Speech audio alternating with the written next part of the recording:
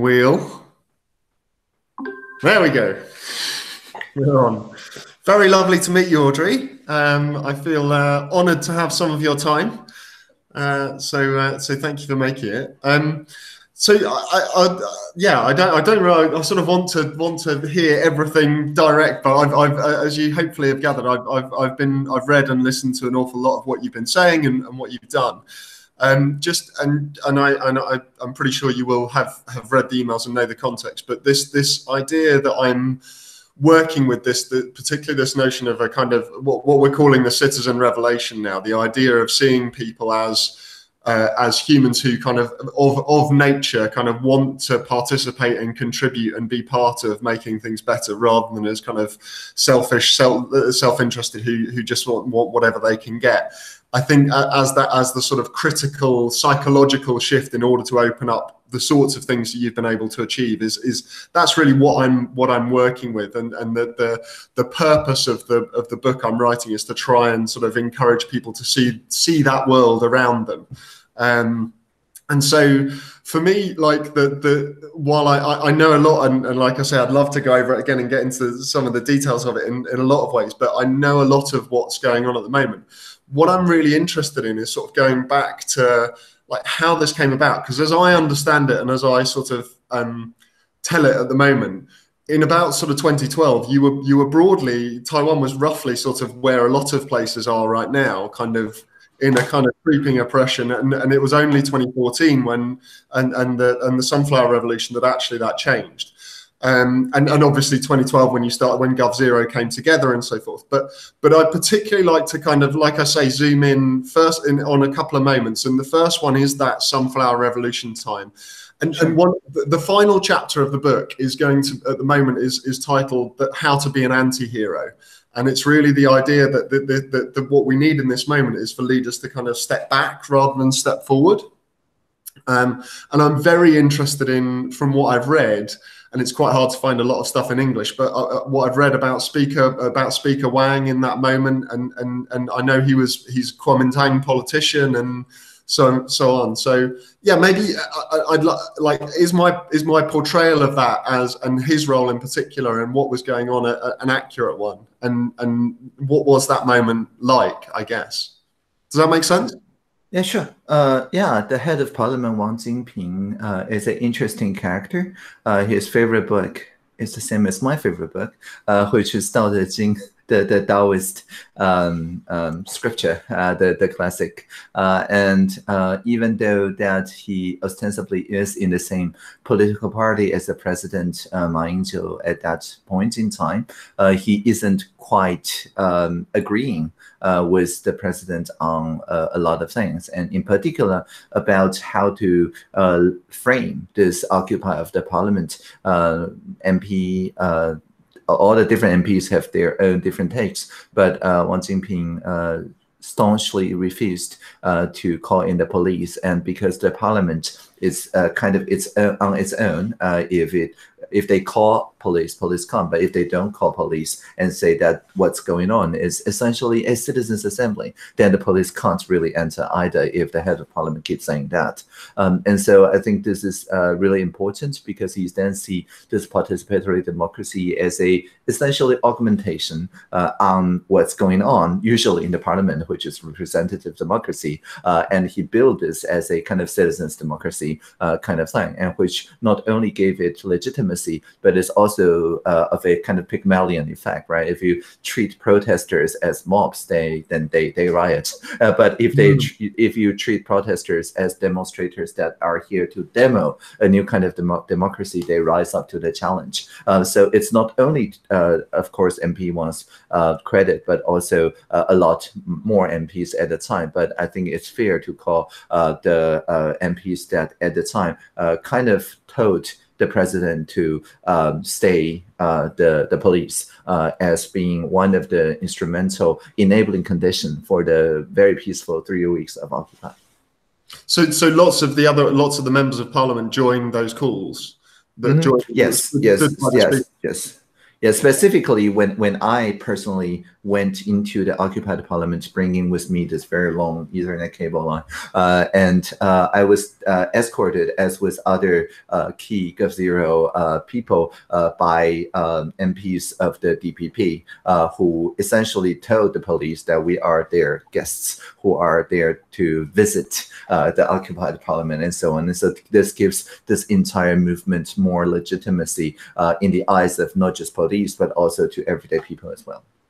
And they were MPs from both the sort of major parties, all the major parties, or was it was DPP MPs that were more with the speaker at that point? There's DPP, there's Tailian, I think, and I'm not sure of any non-Wang Jinping KMT MPs that are like overtly pro occupiers, but some of them at least said that it's not a riot or it's not a mob. But it's mostly DPP and also the Taiwan Solidarity Union, and also the like the Public Referendum Alliance, very senior people who have already been protesting around the parliament for quite some time, even before the Occupy began, also lent to this idea of deliberation on the street, because the main action actually took around the occupied parliament, not within the parliament itself, which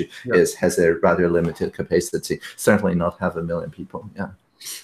And so you said, because I knew you'd been there sort of the day before the occupation started, but you actually went in during the occupation. I hadn't realized. That's right. And I tweeted about it actually. So if you scroll back to 2014 March, I have this Twitter thread that just goes on a kind of play-by-play of what kind of network connections were helping the occupiers setting up. And you were, and so you were live tweeting what the conversations were and what they were debating and discussing at that time. A little bit, but mostly just around this job of setting up a reliable internet connection. After which I can be safe from a distance and still follow what's going on. Right. And they were, and what did they need that internet connection for? To be broadcasting? To make sure that the truth spreads faster than rumors, to make sure that people who are on the street can just watch the live stream feed of the occupied parliament, and also making sure that the people who are like stenographers within the occupied parliament can just type on an IRC channel and get this kind of play-by-play captioning going on in the screens that we mounted near the occupied parliament, so that people can just walk by and see what's really going on. It's been documented by this GitHub page that I just pasted you. Oh, great. Thank you for that. And just so I'm very quickly, just so I'm clear, so what was going on in that moment? People, they were actually, it wasn't just a sit-in, like occupying, they were discussing and debating how the country would be run. And both within the parliament and also by around 20 NGOs, each deliberating one specific aspect of CSSDA. So the NGO that care about labor conditions will deliberate that part, about human rights, that part. There's also one side of the parliament that I remember very clearly debating whether there are private sector companies in the PRC, that's People's Republic of China regime, for our then new, still planning 4G connection infrastructure. So essentially what everybody is now having a debate right now around 5G. We had that 6 years ago around the occupied parliament. And the consensus was that the Chinese Communist Party can swap leadership in any private sector positions anytime. So amortized, it will cost us more to do a systemic risk analysis, and anytime we do a upgrade as compared to working with Nokia or Ericsson. And so the consensus on the street reached to the head of parliament and the National Communication Commission. So we have been doing our entire 4G deployment since 6 years ago with no PRC components, thanks to one of the deliberations on the street. Wow.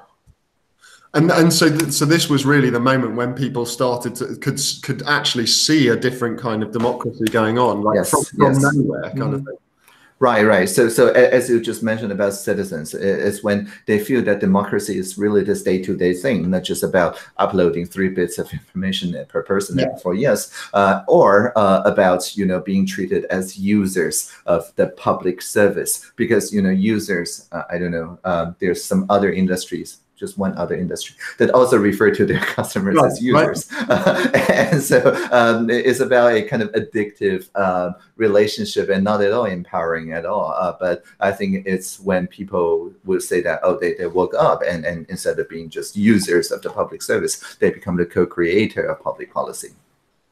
Lovely, lovely. Okay, that's fascinating. And so what was the pathway? Because my understanding previously had been that after that moment, everything sort of quietened down and things were kind of tracking along. And then the presidential election came in 2016, and then you were invited into the administration. Is that right, or what was that? There was a mayoral election at the end of 2014. That's far more defining than anything.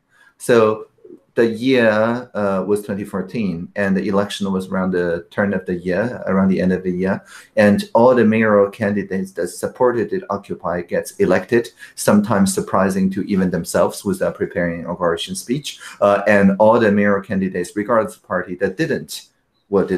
So the political mandate become very clear. The mayor of Tainan City, William Lai, campaigned on his second term on open government platform, gets elected, now is our vice president at this very moment. The mayor of Taipei, Ko Wen-je, like nonpartisan, also campaigned on open government as a platform, and surprisingly had a upset win, and now in his second term. And so it really gave us a kind of new breed, if you will, of politicians that are basically saying we need to take whatever people did in the Occupy and make it every day in our administration, no matter how long it takes or how costly it becomes, whether it takes citizens' initiative or sandboxes or participatory budgeting or I-voting, will make it work. And that's their campaign promises. And afterwards, even the central government see that really there really is no way to go against this tide of participatory democracy. And so they hired people who participated in the Occupied as young reverse mentors to the cabinet. And I was one of the reverse mentors that was then hired as a kind of consultant to the e-rulemaking project managed by Jacqueline Tsai, a minister with a portfolio in the same office. Actually, it's the same office that I work now. So I'm kind of an intern promoted full-time. And that took place around the December 2014. And that was when, so these you went in as reverse mentors to the KMT leadership, or this was. Well, it's interesting, right? Because neither the like Jacqueline Tsai, who used to be director of law, IBM Asia, or Simon Zhang, then vice premier, and then eventually premier, previously director of engineering Google, spoke the language of like traditional KMT. I don't think Simon Zhang is even a KMT party member. And so they are remarkably nonpartisan. And well, if you don't like them, you call them technocratic. But if you like them, you call them nonpartisan. It's really the same thing. So they are remarkably trusting of the young reverse mentors, me included, to figure out a way that goes beyond the traditional party politics. And so, of course, people who did work with them risk being labeled as KMT. And many people did not work with them. But for us who worked with them, we're not asked in any given time to endorse anything alongside the party line of the KMT, because they themselves were not KMP members anyway.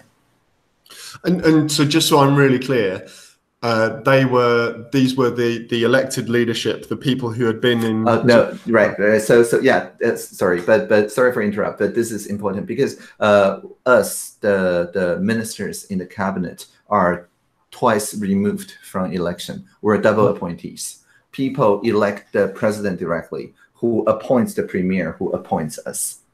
Right. And so there's, unlike in parliamentary systems where each of us would have a constituency, we don't have a specific constituency. My constituency is, I guess, Homo sapiens. And so the idea is that the people in the, especially the horizontal minister, the 9 ministers with a portfolio, I think a vast majority of us are nonpartisans. and there's continuity. Like Zhang Deng, the minister with a portfolio in charge of trade negotiation, was Ma Ying-jeou's Minister of Economy Affairs. And so, and we're non-partisans, and so we plan on 10 years, 15 years, 20 years term, with the expectation that some of us may actually serve 10 years or more, regardless of the party leadership that wins the presidential election. So that's very different from parliamentary systems. So in a way, you're more analogous to a sort of a head of a civil service department in our world. In my definitely in the horizontal leadership part, and even in the vertical ministries, I think still there are more nonpartisan ministers at this moment than members of any party. So it speaks something about the kind of nonpartisanship within the administration. But of course, once we send any draft bills to the legislature, that's purely party politics there. That's where the party politics comes in, right? And was that has that changed from before 2014? So is it less? Is that sort of become depoliticized, or has that always been the case? Well, that's an interesting question, because how long did this always go? We only get our presidential election in 1996. Of course. And so I would say that this configuration becomes somewhat stable around the last batch of constitutional amendments, which did away with citizens' assembly and installed this kind of semi-presidential configuration. I don't really think it's presidential or parliamentary. It's something like a Taiwan model. And so it was, I think, ratified into existence in 2005. So we have this system for just 15 years. Okay, great. And so I guess, that sounds to me like the real moment of shift for you was beginning of 2015, rather than the moment you became a digital minister. Really, the bigger cognitive shift was going from Gov Zero to being a reverse mentor. And so what happened then? Like, how was that conversation? Who made the invitation? How did that happen? Yeah, sure. The room where it happened was when Jacqueline Tsai attended the Gov Zero hackathon as a minister and pitching, just like any other participant that pitches, about a e-rulemaking platform that will solve the representation problem. Because according to Jacqueline, she wants to build a system to solve teleworking, but we don't have a teleworkers union at the time. Well, not now. And she want to ask, why do entrepreneurs register their company at Cayman Islands, but not in Taiwan? Again, we don't have an association of entrepreneurs that register at Cayman Islands. And so none of these, and eventually about Uber and Airbnb and so on. Yeah. So the common thing about these emerging Taiwan issues is that there's no clear representational system that can work with the traditional focus group conversations. Instead, each person just represents their own experience working with the gig economy, platform economy, or whatever, and none of the teleworker can speak for another teleworker. Yeah. And so it requires not just listening, but listening at scale. And that's what the hackathon pitch was about. And so the Taiwan project was born, and a lot of people worked on it. We successfully solved quite a few issues, and Jacqueline made sure that all the ministries bring at least one issue to Taiwan for deliberation, and we prototype a lot of kind of online to offline work. And in a nutshell, I think the public service, especially the more senior leadership level, saw us as reverse mentors that demonstrates as in making demo of things, not as in protesting, not as taking anything down, but rather pioneering a new way for the government to trust their citizens more. I wouldn't say all of them are on board, but at least they didn't try to delegitimize us. I think around the turn of that year, in December alone, maybe early January, I personally taught not only the 300 people ranked 12 or higher, that's the most senior career public servant leadership, but also eventually more than 1,000 public servants in all the different levels in the HR, in the training classes. And so aside from the Foreign Service, which isn't part of that training program, and I had no idea that existed until I actually become digital minister, the other ministries have a really good working relationship on at least one pilot case with the reverse mentors at the time. And sorry, again, just so I get this right. So this was, so, and I've just typed the name as is it Jacqueline Tsai? That's right. That's right. So yeah, so with a different spelling, but okay. Yeah. Cool. Thank you. And then, and that was, so, and did you say she came to the GovZero hackathon? That's right. With the idea to create a rulemaking. She came with that idea. Yeah, that's right. And then, and that was when you guys put that together with Polis and built.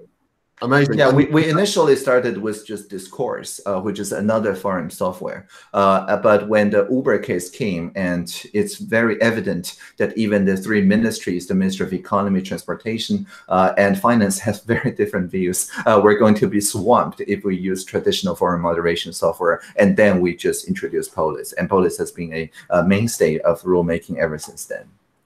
And that was during the year of 2015. So which that's when right. the GovZero hackathon was early 2015? I can look this up. Yeah, sure. You can look this up, but we can also do a kind of who is and just look at it's right. So vtaiwan.pw was registered on 2014 December. So it's that date. Wow. Okay. So all this happened, and for you personally, like, what was that moment like? Like when you found out Jacqueline was coming, like what were the moments where you felt like that we're in, or was it all back to that Occupy? Like, yeah, that was the whole point of that Occupy. It's not like we want to occupy the parliament every time there's a controversial issue, right? It's that we really want to prototype what's it like to listen at scale with 500,000 people on the street, many more online. How can we get something like a rough consensus going? And I think I feel this sense of like anxiety, like fear, uncertainty, and doubt from the Korea Public Service, because they were very much afraid that whatever hard work they did can be just nullified by random people spilling disinformation, according to them, on social media, and it may just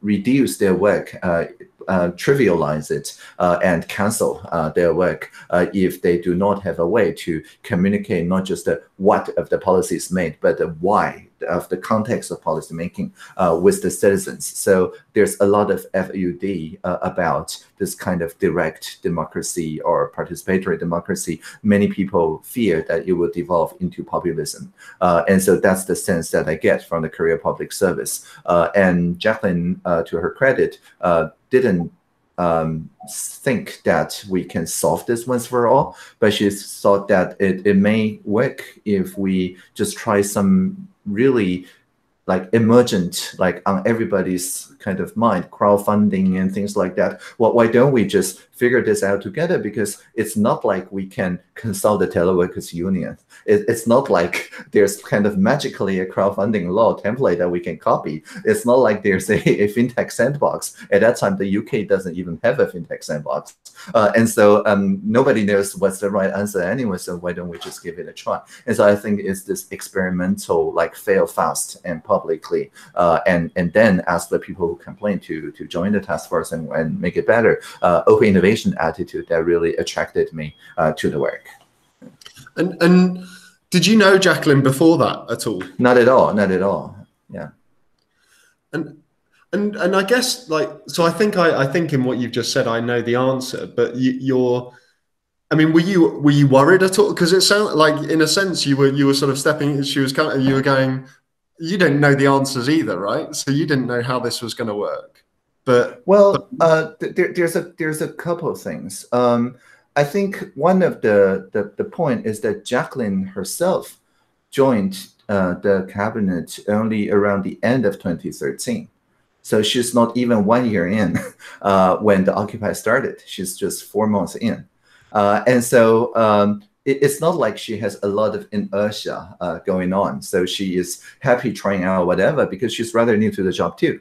And so that's, I think, what gives this kind of solidarity across generations between Jacqueline and the GovZero team. And the other thing is that we have had some experience of participatory rulemaking working with people who cannot represent each other. It's called internet governance. We've been doing this, and I've been personally doing this since I was 15 years old, since 1996. And when I participated first in the Perl community and then IETF, W3C or whatever. And that's how the internet has always worked. So it's not that we don't know the right process to go through this process of rough consensus, of discovery, and defining common interests and so on. It's more about writing a adapter between the code of algorithm to the code of text and law, which are two very different normativities. And we bring the kind of digital native know-how of how to make this kind of rough consensus work. Just look at how Wikipedia works, for example. But then we also need to make sure the Korea Public Service understand this in their terms and that they can operate it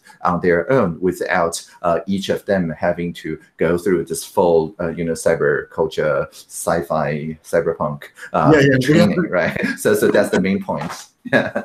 Yeah. Live long and prosper. Yeah. Live long and prosper. Yes. But that's yes. Go on. So that moment. So sorry. Yeah. Just going into that thing. So when you were 15 and you started doing this work on internet governance, and that was. So I understand. Yeah. And this was when. So I've read that you sort of dropped out of school. But that's right. Were self-taught. Can I go to this thing? I mean, please tell me if you'd rather not. And I'm like I said, no, it's fine. But like that, your trans identity and kind of and so I guess I'm tempted to project again, like the story that might well be wrong is like. As a young person growing up, like feeling uncomfortable, feeling like a little out of not quite accepted, and the risk would be that you would sort of live online and kind of and detach from society. But it seems like you kind of engaged in society through the internet, and so I'm just like. Could you? I'm stumbling around. Sort of, what is the story of that? How do you think that your identity has played a part in what you've done? If so, in what way? Well, on the internet, really nobody cares about your gender, right? The free software community in particular doesn't care about my gender, and I think it's really important for me to feel safe in the kind of self-expression, working with people who identify as non-binary, who were most of my co-founders when I worked on my first startup in 1995. Most of them are very non-binary, or at least very sympathetic of non-binary issues and so on. So it helps to set a safe space and a norm around which that this kind of exploration and expression can be realized. And also, I realized that it's not like Taiwan is particularly monocultural patriarchy or whatever. I need to move only slightly, just an hour's ride or something, to go into the matriarchic community of the Amis indigenous nation, or the Paiwan nation that doesn't care about gender when selecting their leaders, or the Atayal nation, which has a very different relationship with the nature, and the Bunong nation, who treats the Sabiya, the top mountain of Taiwan, as a long-lived spirit, and we're just stewards to them. So I don't have to step far to go beyond this westernized kind of gender stereotype, GDP, linear growth, industrialized transition, whatever that dominates the western part of Taiwan. The eastern part of Taiwan is far more diverse and inclusive. And actually, before I decided to drop out, I did spend quite a few weeks in the Atayal Mountains with the indigenous nations people. And that really helped me to go beyond this linear progression of individual careers, the very westernized ideas. Yeah. This is when you were like 14, 15 years old? That's right, that's right, yes. Wow. I had no idea that there were these sort of indigenous cultures kind of still thriving in Taiwan. Yeah, they are. They're now all national languages. So we passed the National Languages Act, and Taiwan now has more than 20 national languages, most of which are indigenous. More than 20 national. I had no idea. The ignorance, like I just have this image of Taiwan as like high-tech nation, as basically a kind of an extended suburb of Taipei. In my that's the western part, Taipei, Hsinchu, and that's the right image, but not the eastern part. And so you went. That's fascinating. I'm trying to. And do you still? So are those people kind of part of the project you're now running in some way? Yes, yes, definitely.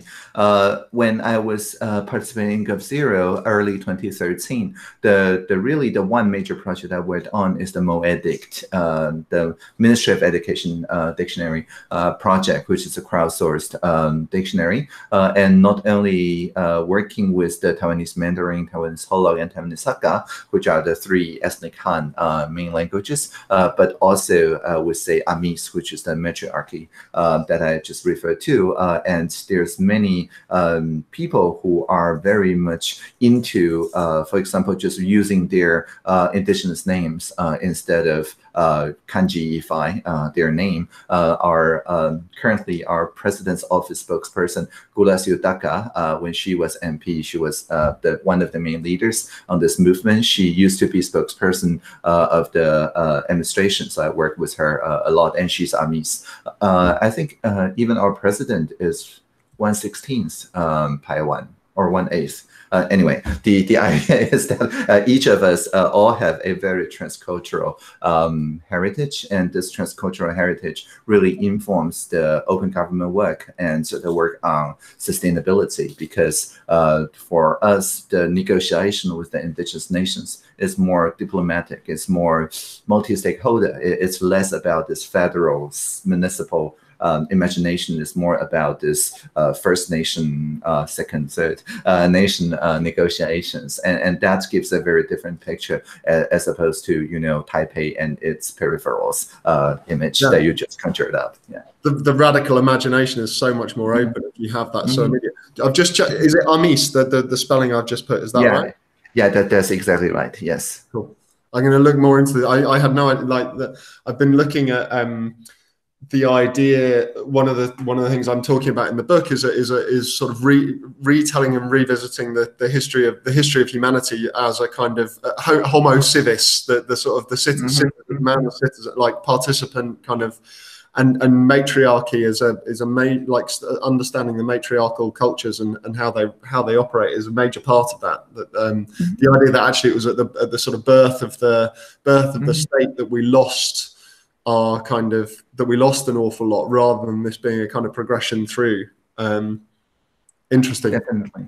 That's fascinating.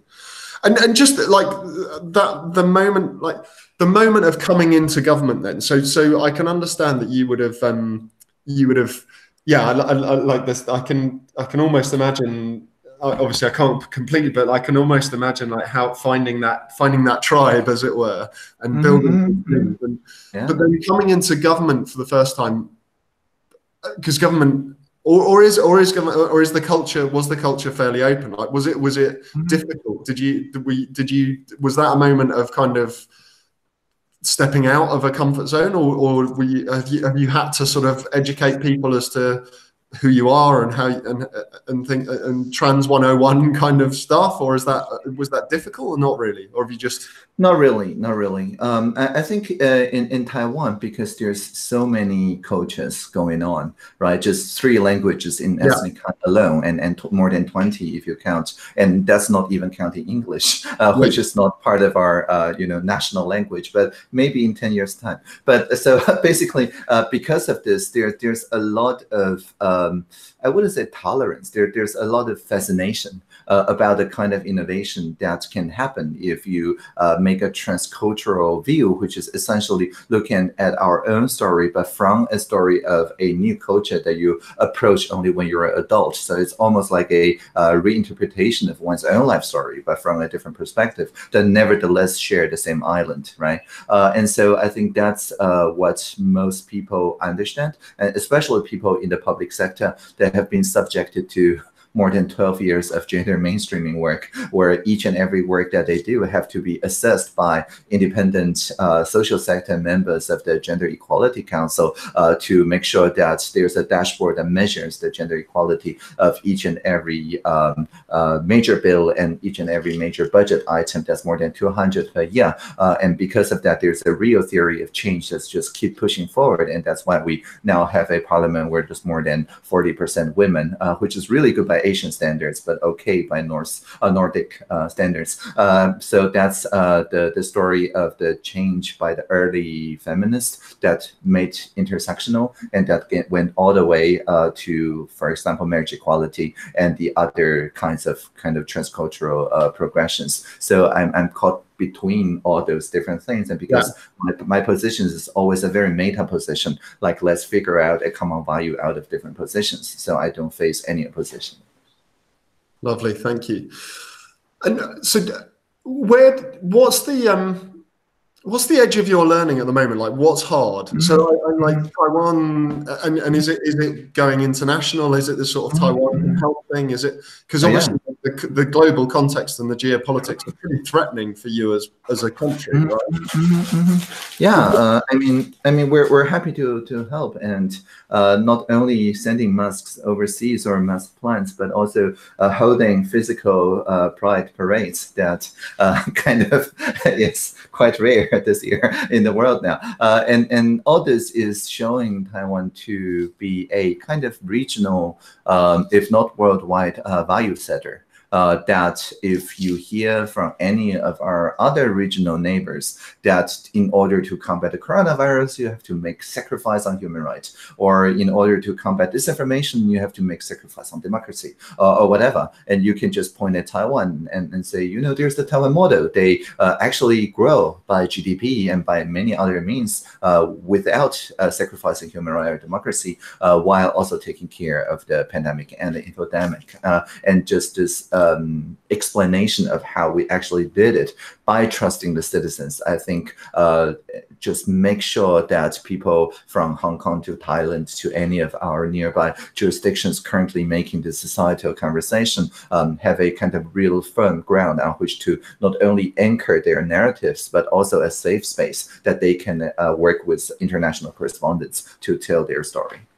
And do you think that's going well? Like, obviously, I'm a long way away, right? And in Britain, Taiwan. I mean, I've titled the piece I wrote like "The Nation You're Not Allowed to Learn From." Like, we never hear about. Yes. Well, but you have bubble tea there, right? So sorry, you do have bubble teas there, I hope. So is it bubble tea?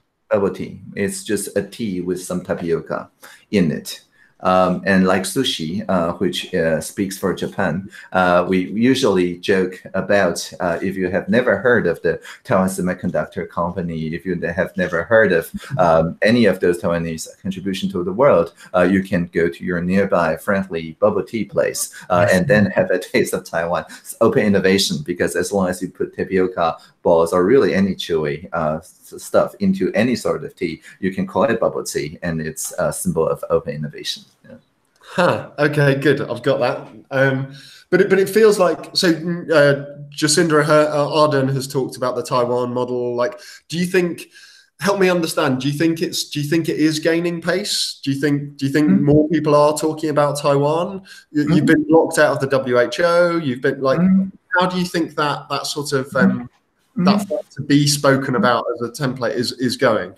I think WHO just recently praised the Taiwan model too. So yeah, they did, and especially around mosque use. I think WHO really kind of come around on that particular issue, and so I think it's a good thing, right? Even though that we don't have ministerial access through the WHO system for obvious reasons, we do have some scientific access, and scientists that we well, in Taiwan's case, it's the same because our top epidemiologist happened to be our vice president. But in many other countries where it's not the case, their scientists are telling their ministers that you really need to learn from Taiwan and you really need to get into contact. So before the World Health Assembly this year, just a few days before, we held a 14 economies and countries kind of pre-WHA, where we share the Taiwan model. And there's just a nonstop of conversations ever afterward. Just last week alone, I had maybe 10 different countries calls talking about the Taiwan model. Like 2 days ago, I was virtually in the German Bundestag, working with the many MPs across many different parties, all very eager to learn how we did this digital quarantine without invading human rights or over collecting any data we didn't collect before the pandemic. That's a very specific question, but it goes on to show that people are interested in how the Taiwan model could be adapted to their jurisdiction, not just about this kind of just very overall description of the Taiwan model as a kind of inspiring spirit, which was kind of what I alluded to in my previous question before. Germany and other nations that are looking to reducing the R value, anything that can reduce the R value a little bit is of tremendous use to them. Yeah.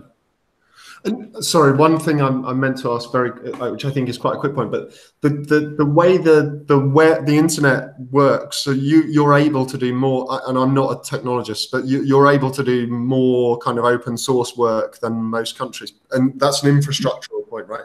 Is there somewhere you can point me to learn about that a little bit more? Yeah, sure. There's, of course, the DG Plus plan, the broadband as human right, and things like that. So I am happy to point you to some like basic visions and frameworks. But if you need like specific answers to specific policy choices, then we can talk more about those too. But let me just pass you a few like really broad overview stuff about digital opportunities and the innovation, collaboration, and inspiration part of the AI strategy. Cool, thank you. I'll dig into that, and I might ping you if there's specific. Yeah, and just so that you don't mistake that we're all brochures, here is the Civil IoT, which is a little bit more on the details on how exactly it works to enable co-creation.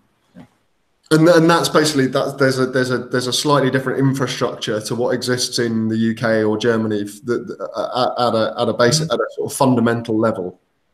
Yeah, I think I don't know about the UK, but in Germany they are fascinated about this idea of broadband as a human right. Like anywhere in Taiwan, even top of Taiwan 4,000 meters, you're guaranteed to have 10 megabits per second. If you don't, it's my fault. It's that simple. And it's of course requires a lot of auction design and spectrum design and things like that to make sure that it really works. But it's just like the single payer universal healthcare. When it comes to communication, health, and education, Taiwan is pretty socialist as ideas go. It's on everything else that we're a liberal democracy, but on these three matters, we're a social democracy. Okay, cool. And so that's a nice segue into like that last thing I'd love to chew a bit with you, which is the philosophy, like and what so you've described yourself as a conservative anarchist. Yeah, which is just Taoist using Western labels, but yes. Yeah, that's Taoist in Western labels. Yeah. Can you say a bit more? So I guess I sort of identify politically as a liberal. as the party I'm a member of is called the Liberal Democrats. It's so and to me, my sort of understanding of those terms is liberal means believe in people and believe that people should, and democrat is believe that people should have power. So it's like that's exactly right. Yes. And so what? But you're and to me that's almost so anarchist. Suggest. I mean, I've read Kropotkin. I understand. Anarchist is as simple as saying we give no orders and take no orders. It's that simple. And why conservative? And well, if you have lived with the Amis people or the Atayal people, you probably know what I mean by conservative. Because if you go to referendum, if you go through representative democracy, it's very likely that because of the liberal order, the liberal economy, that their ways of life, their oral culture, not at all written culture, will get invalidated in the name of progress. And I'm a conservative in the sense that I want to conserve the cultures, especially the oral cultures that are important to me culturally, and also part of the internet culture too, because internet is a kind of fundamentally anarchist experiment. And at the core of internet is this permissionless innovation thing, which can very easily actually be disrupted if the governments think that it knows better, like, for example, claiming sovereignty over the internet or things like that. And that's the internet culture is also something that I would like to conserve. So conserve to me means just, making sense of the traditions, not disrupting the traditions in the name of progress, but rather make a way so that the traditions still make sense to future generations. And that's a kind of very long-term, like 7 generations point of view. And I understand that's what the original term conservative means when it first talks about monarchy in Western standards, because monarchy has been around for thousands of years, but that's not the case for the indigenous nations. Although they have something resembling monarchy, I don't think they are monarchistic in any given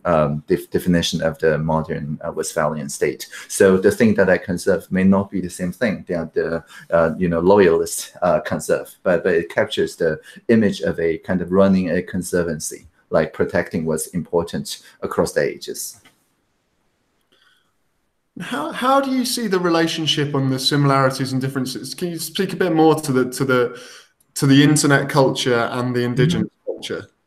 Yeah, certainly. So the internet culture and indigenous culture that I'm aware of in Taiwan, both rely heavily on this idea of commons, of I don't even know the British equivalent. Here we call it the social sector, right? People who work with the commons, mainly reinvest into the commons and co-govern the commons with anyone who care about the commons. And that forms a sector in its own. And the public sector, which is the state, and the private sector, which is the businesses, are all well and good. But legitimacy-wise, the social sector is of a higher legitimacy than either the public or the private sector. And so that's the configuration. That's what the internet's open multi-stakeholder model means, and also is what the indigenous kind of agenda setting process means for the indigenous culture to continue through the wisdom of the elders transmitted to the very young people, instead of just relying on code of law or code of algorithms. And so it's actually a very, very simple insight. It's mostly just that people who care have a say. And when people care enough and can lead the way, other people kind of learn by example and by osmosis, instead of by hierarchies as in the state bureaucracy, or by purchasing power as in the free market. So that's the very basic, very high level overview of things of how the social sector is organized. And I think internet is one of the most pure social innovations out there that proves that there could be a social sector as a sector. Fascinating. It's really interesting. So in the ideas I work with, we talk about a shift across the last 100 years from subject to consumer to citizen, as the idea of the individual in society. Yeah. and increasingly I've come to see it that actually it was citizen, subject, consumer, citizen, the sort of the grand historical narrative that it was and so sort of, yeah, we began our sort of birthright as humanity as citizens, and then imposed, but or actually sort of the subject mentality almost. One of the things I'm fascinated by, I'm sure you know the work of Marshall McLuhan, the Canadian. So those phrases like the medium is the message, and then first we shape our tools, and then they shape us. So, and don't hate the media, be the media. Yeah. Because it's that to my mind, the transition that we are making is that consumer to citizen shift. It's like, or could make, and the risk is that the subject sort of mentality reforms. And I mean, just listening. Sorry, I'm just thinking with you now. The idea, the role of the web, so as a medium, is like. So television was a consumer medium. You could choose between the channels, but there were very few people behind deciding what was on. The internet is a many-to-many medium, right? So the web is the other way around. There's many webmasters, but not many people viewing, right? And so this is essentially people are by default producers. So in Taiwan, in the K-12 curriculum, we teach now media competence. Data competence, digital competence. We did away with the term literacy because literacy to me suggests that people are consumers, right? Power, that's a huge mind shift. Yes, I love that. Is there anything? I mean, I think I've got my questions answered and then some. Is there anything I can do for you, or anything you're working on, or anything like? It seems almost a sort of arrogant offer to make, but is there like, if there is, then let me know. Yeah, sure. Our foreign service, like the person that is in charge of our foreign service Twitter account, really like your Medium posts, and I will go on the record saying that if it's kind of less critical of the UK and may actually cause our foreign service trouble if we retweeted your message, we would like to retweet more of your message. Okay. So I need to write some things that are still just as factual, but perhaps slightly less angry. Yes, and then I'll work with our foreign service to get your messages retweeted by the foreign service people. Yeah. Excellent. I will try and be a better ambassador, a more acceptable ambassador for Taiwan. Awesome.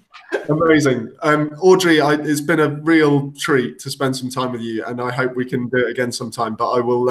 I'll keep you posted on where I get, and try and, as I say, try and be a more effective ambassador. But in the meantime, live long and prosper, as they say.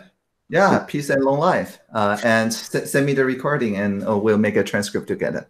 Okay. Yeah, I'll do both. I'll get a transcript made, and I'll send you both. Okay. Bye.